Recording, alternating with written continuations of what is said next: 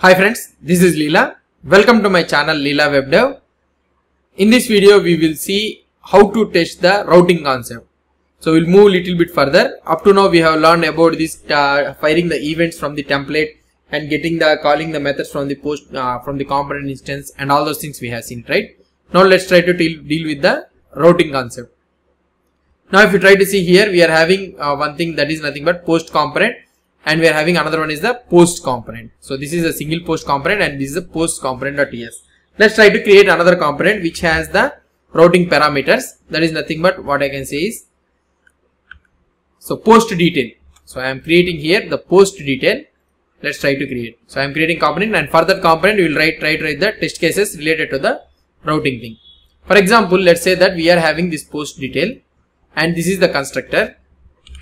We have a something like route, activated route, so which will be called through the method. So for example, let's say if you go to the app routing module.ts, and here we are having the routes, right? So for example, if somebody opens something like, let's say that we have a path details / id. So we need to open the component that is nothing but post detail component. Okay, so if we have something like another one, I am doing something like this /post. If you have some posts means, so we will open the post component, right? So we have two components, and here we are having another one something like details / id. Somebody opens the details / id, so we need to get the we need to open the post detail component.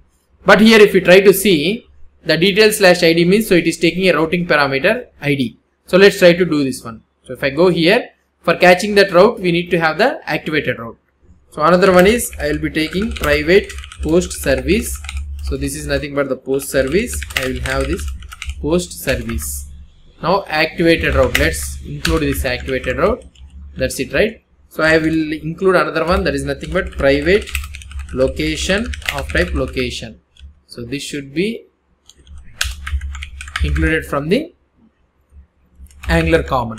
So that's it. So now on ng-init, what I will try to do is, so I will call a method this.getPost. So this getPost is a method.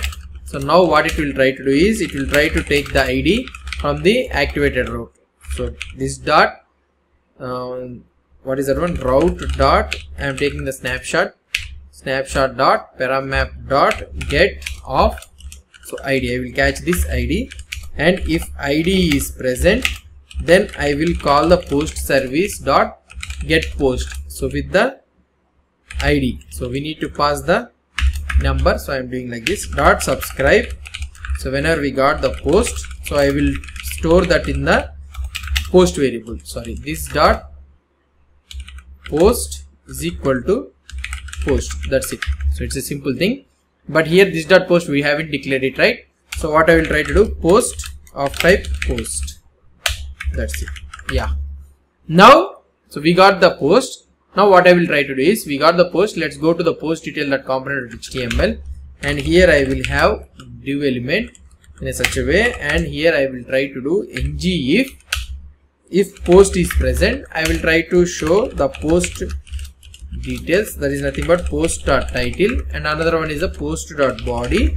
So here I will try to have another one is to update the post. I will provide a provision for the user to update the post details also. So here I will give one label, so it will take the title, and here I will try to add input type is equal to text, and I will use the ng model. So ng model, oh sorry, so ng model, here we are having, right? So it should be post.title, and in the same scenario I will take this entire label and I will add it here. Another one is the body, it will take the post.body. Okay, now here ng model we are getting an error because we didn't imported the forms module. Let's import this forms module also. So I am importing the forms module. That's it. I hope this one will solve the problem. Yeah, it's gone. Now what I will do is, I will create two buttons. So button, if the user wants to go back, he can click on the go back, So you can go to the post details, and here if he wants to save, update the post, so he can update the post also. Now click here, click here, save button, and here go back means I will do the same click. Okay, so here it will be go back. That's it. These are the two methods. Let's try to implement these two methods also. Now what I have did here in this template, I am taking that if the post data is present, I am displaying the post title and the post body, and here I have created a small forms in such a way that two input boxes are there which will highlight the title and the body respectively. And when the user clicks on the save button, I will save those posts. I will update this post details with that particular post, and go back means he can go back to the previous post component. So now let's go to this post detail, and here we need to have two methods to be implemented, and another one is the save button. Save is nothing but the update only. Here what I can do, here I will write this dot location dot back. So I can use this one. So from where the user has came, it will go back to that place. Here in the save, what I can do is this dot post service dot, I need to use the update post, but the update post is not implemented in the post service. Now what I can do is, let's go to the post service.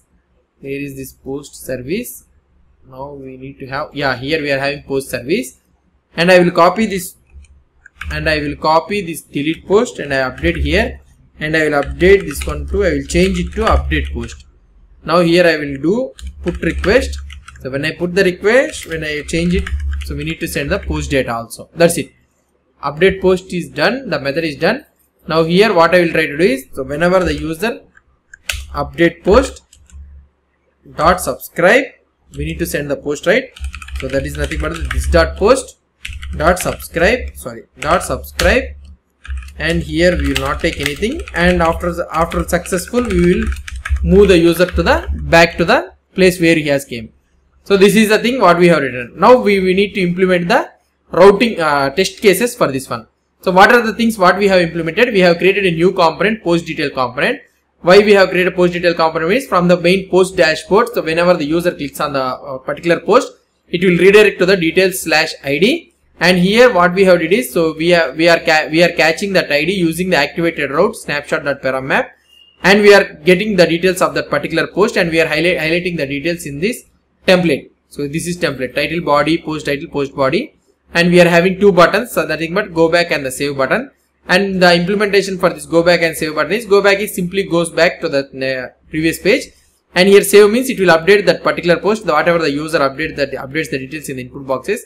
We will take those details and we will update that one in this one, and we will do this go back thing. Okay, so this is a simple component we have created. Now we will try to write the test cases for this one.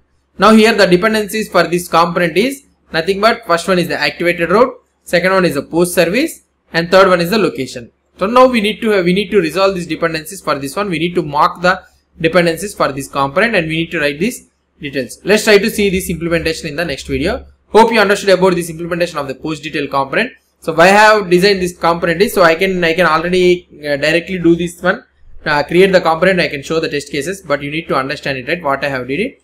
That is the reason I have implemented I have shown the implementation also. Hope you understood about this one. And if you have any doubts or any suggestions, please post the comments below to this video. And if you like this video, please do support me by subscribing to my channel. Thank you.